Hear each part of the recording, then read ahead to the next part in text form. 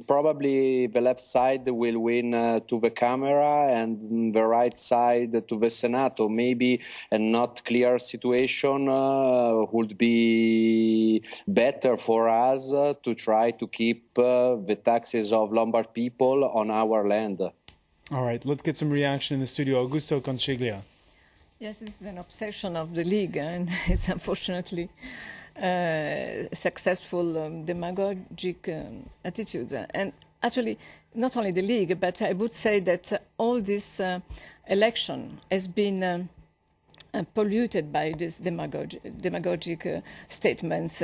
And when you were saying that Berlusconi promising to refund the housing tax, for example, and many other things of the sort. So, I mean, it was not a very serious debate. I mean, the only serious campaign, despite all what we can say, is the Democratic Party campaign. It was at least trying to tackle the real problems of the country. Maybe it was not sexy enough. It was not there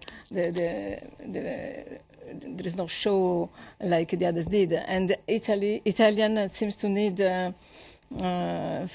old-fashioned leaders to be happy with.